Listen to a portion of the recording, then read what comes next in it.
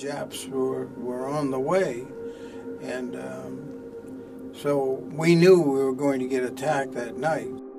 They only had enough barbed wire to put one strand of wire up, and they were going to do that after dark so that the Japanese wouldn't know that it was there, because they figured the Japanese were probably reconnoitering the other side of the bank. As I recall, there was maybe one or two shots or something like that, and sort of a quiet period and a couple more. But you knew they were over there, and there was a lot of yelling and screaming and swearing against each other. And they got revved up, I guess, from this, and then they'd scream and call banzai and come pouring over. So we had a 37-millimeter cannon. We had that set up on the point near the sand, and where they would come back over the sandbar. And incidentally, we were firing grape shot, and they had given us 55 rounds to last for the night.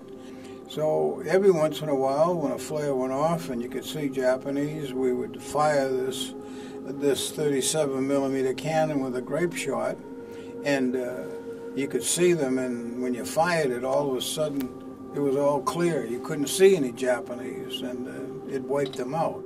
The Japanese, when they came across almost, you might say, in a group of just crazy banzai charge, screaming and yelling, and all the machine guns, what have you, opened up on the Tenerife River. So we had a lot of firepower of crisscrossing, and the Japanese, very few of them even broke through. And near our gun, some of them got as close as 15 or 20 feet away, but the riflemen and the machine gunners finished them off before they could take over that cannon, because they knew that nothing was going to get across.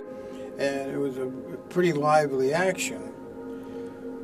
And it just was so constant, and it started late at night. Some was around midnight or 1 o'clock or something like that, and went on until daylight in the morning. And we looked at the beach in the morning, and where our gun was pointed, you could see Japanese bodies had been half buried by the ocean current in the sand.